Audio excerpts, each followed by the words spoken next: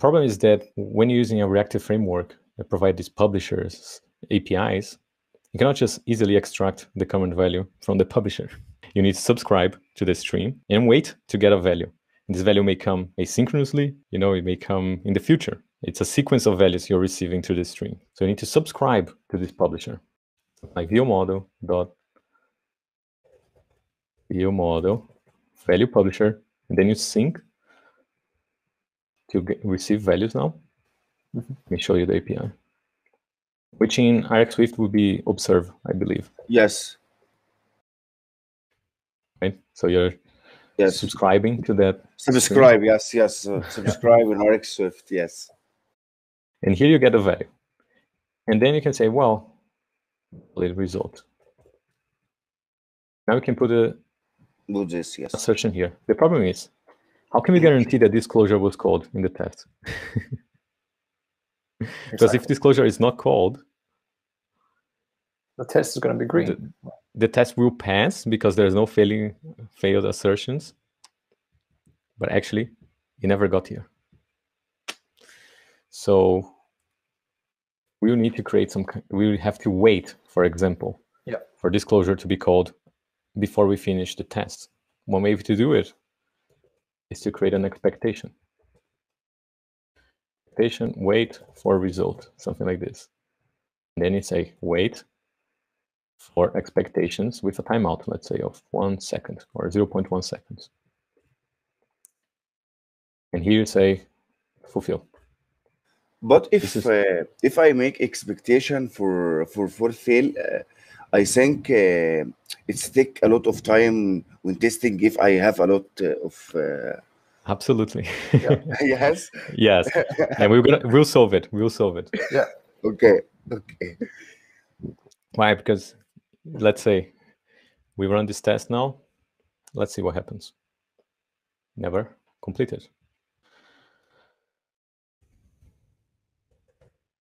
We need to hold. A reference. We need to hold a reference to the subscription. Otherwise, it's canceled immediately.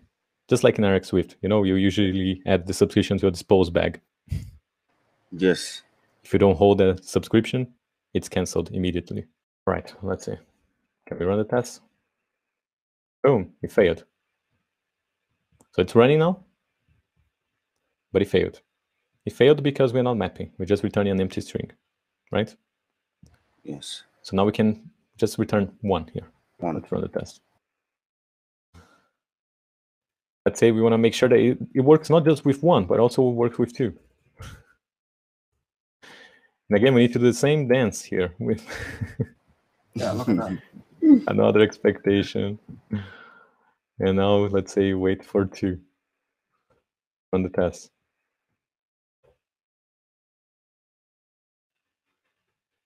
I guess 31 can go away.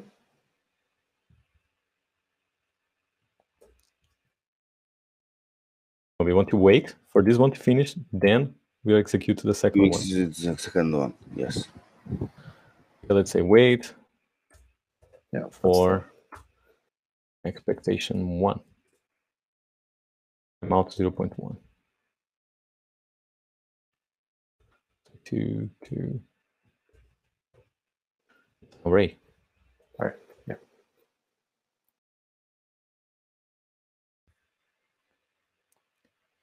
Multiple calls made. Oh, that's XP2. Because it's calling this twice now. Oh, okay. So it doesn't scale. What I'm trying to say is that using expectations in asynchronous tests, it doesn't scale. And it makes your test very slow as well. Yes. What you can do instead is to create a helper, like a spy. Here, quickly, a state spy or value spy, something like this. We initialize it with a publisher. Say any publisher. In this case, what is the type? String never. Like this. And here we subscribe. Publisher. Dot sync receive value in And we capture this value now in a property. So private setter, so it can only be set internally here by this class, privately. Say all the captured values. So this spy will capture all the values created in the test. Values dot and value, like this. Let's also capture self here. Yes. All right, and here we can store sellable. Or we can actually just hold here private var sellable. Sellable. We just hold a reference to it. So as long as the spy class instance, as long as you hold a reference to the value spy instance, you will hold a reference to the subscription. So here in the test, you can create your value spy. Let's say let spy, because value spy view model dot value publisher. So it's gonna spy on every change that happened in this publisher. We can write some tests now, assertions. What is the initial state we expect for the value publisher? It's 0. 0.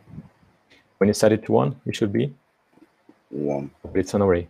So spy values should be 0.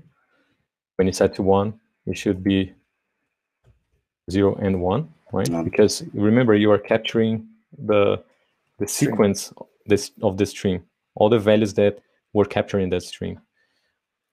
Because that's what a publisher is, right? It's like a sequence of events, of values. And you don't need any of this. So when you set it here to 2, now the sequence was 0, 1, 2. We run this test.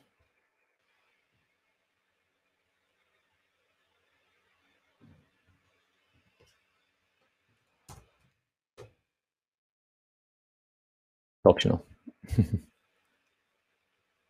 All right, what happened here? Oh, it's always returning 1. Yeah. Now let's implement the value. We're just mapping integer to string, but again, this could be a bunch of logic here.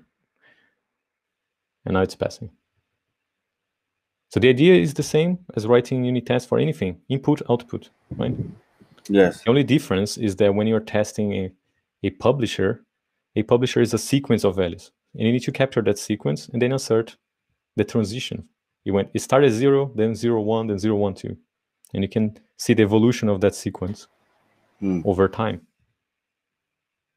Without timers, without waiting for a value to be sent. You just capture that somehow and you assert them.